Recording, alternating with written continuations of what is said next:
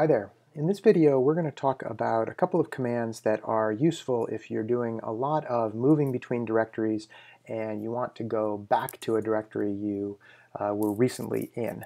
So the commands are actually called pushd and popd, and by the names you should recognize that they're basically stack-based commands. And here's how you use them. You say pushd to a particular directory. So let's say I wanted to go, for some reason, back to my home directory.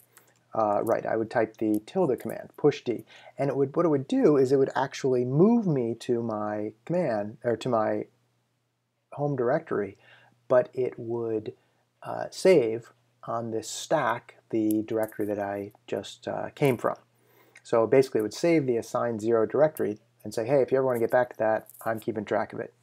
So in that case, we can actually cd to other places too, CS107, cd old, whatever. And if we type popd, it pops the last one off the stack, which happened to be the assigned 0, and it takes us back to assigned 0.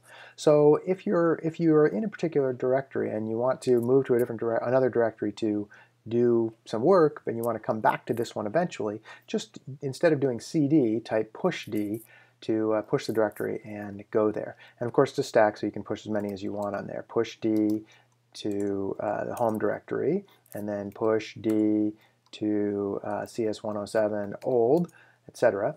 And then pop D will take us, and then let's actually change for whatever reason to CS107. Pop D will take us back to assignment 0, and pop D again will take us back to, pop D originally took us back to the home directory, and then popd again will take us back to the assignment 0 directory.